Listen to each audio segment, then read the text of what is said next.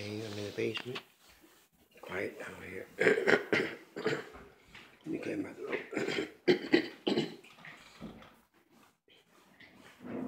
And I'm not sure about that part.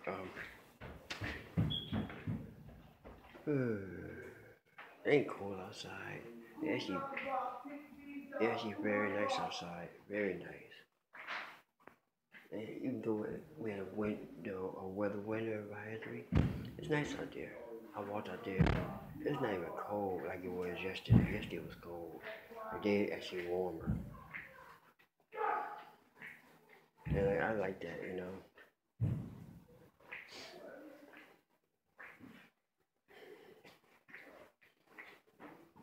You know, I like sleeping in the basement, like having a bed in the basement and stuff like that. I like that because I'm a basement dweller. But you know, because it's quiet. It's not quiet as down here, and you have your own space. And you got a door right here. I go out the side door. Instead of go all the way up and go all the way around and go out the door. I just go out this door. And you got your own private exit. And you can enter or exit that door. You don't have to worry about it.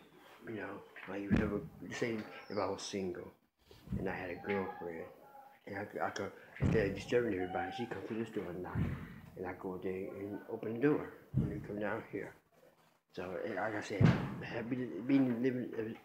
sleeping in the basement has some advantages. You know? Advantages that I like, you know, like I'll have company come over, instead of knocking on the door, the front door, they come to the side and not disturb nobody. No matter if, you know, we talk and everything down here, when we get through talking and everything, they go right to the door and nobody will be disturbed all night.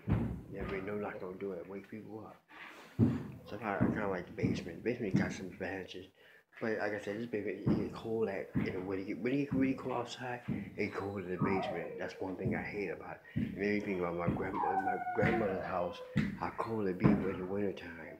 Her basement was really cold.